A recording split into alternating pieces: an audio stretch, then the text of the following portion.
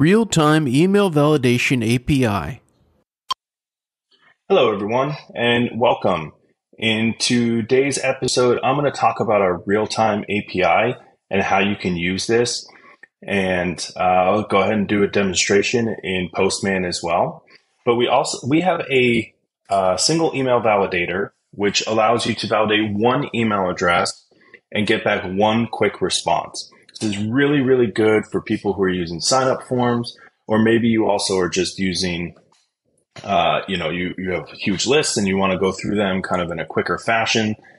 We do see people who are using these in their platforms, maybe when they're providing data to their customers, they're quickly running through validation. And so they'll use this type of this endpoint. And so we have multiple endpoints, but this is the one specifically for one email address at a time. It's built for speed, and it's built to process data very quickly. So the endpoint is here, and this is under our documentation. You go here and go to our email validation API. You can go to our single email validator. You'll have your endpoint here. You can take this and you can bring it into Postman, or you can use any of your programming software that you prefer. We also have some pre-written code here if it's helpful, where you can use this information to kind of fast track your development.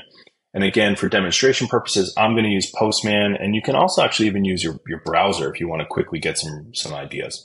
Here's an example of what the response will look like, assuming you have credits available in your account and you're using a valid API key.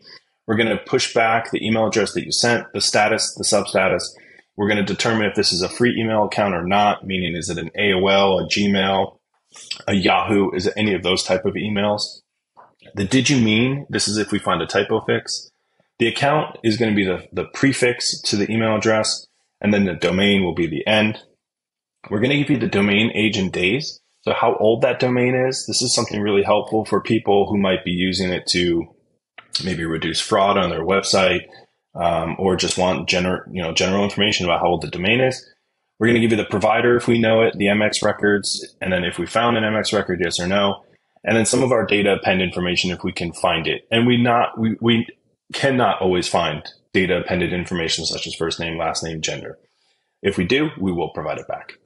Country, this will be based on the IP address if you provide that to us as part of your API call. Many times this can be collected as you're retrieving the information to send to us through validation.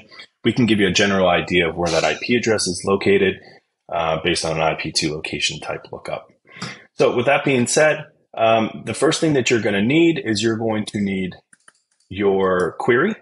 And so I'm just going to copy and paste this. And for real simplicity's sake, I'm going to put it into my browser. So if I click this, obviously I'm going to get an error message back because I don't have an API key in here. And so in here, we have two sections that we're looking for you to update. Sorry, three. Your API key, which you'll put here, the email address, which you'll put here, and the IP address, which you don't have to have. You can leave it blank. And for the sake of a demonstration, I'll do one with it, and then I'll do one without it. The really part you want to make sure you can get is you want to get your API key. So to do that, log into your account, go to ZeroBounce.net, sign into your account, and then you'll go ahead and go to the API section here. So this is where you would land. You'll go to your API section, and you want to grab a key. Now you want to make sure this key is active. I have one active, one inactive. You want to make sure this key is active and that you have credits available on your account in order to process the validation. So I will copy that, and I will put my key here. So replace with yours. I'm going to change to my API key. And for the sake of demonstration, I'm just going to go ahead and hit submit. So now I'm getting back the results. And so obviously this is not the prettiest format, but again, I'm just showing you how quick it is to actually even test something like this and to understand if something's working. So let's put in a real email address. Well, let's make one up. So how about johnny@gmail.com. Johnny is an invalid email address. That mailbox does not exist. You can see for the IP address as well, we provided back where we found this country and location, which is in the United States. This is not required.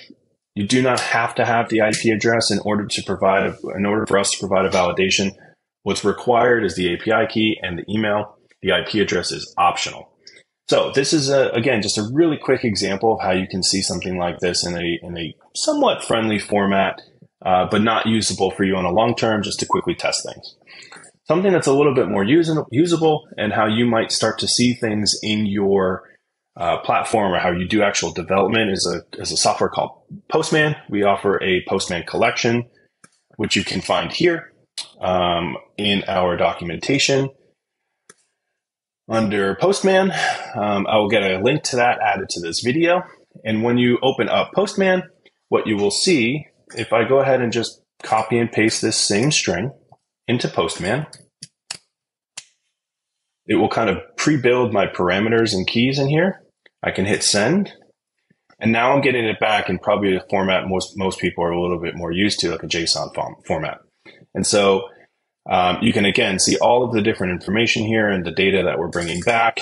And again, we can do lots of different things here to understand speed. As you can see, response time here, 247 milliseconds, very super fast, very lightweight, and really designed for you to check something maybe before you proceed.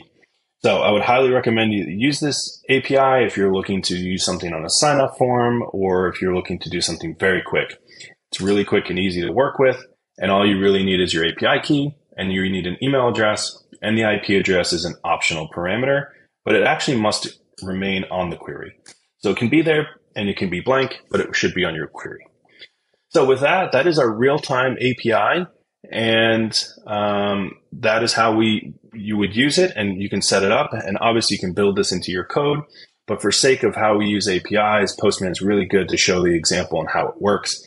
And so this is exactly how it works. I hope this helps you. Thank you.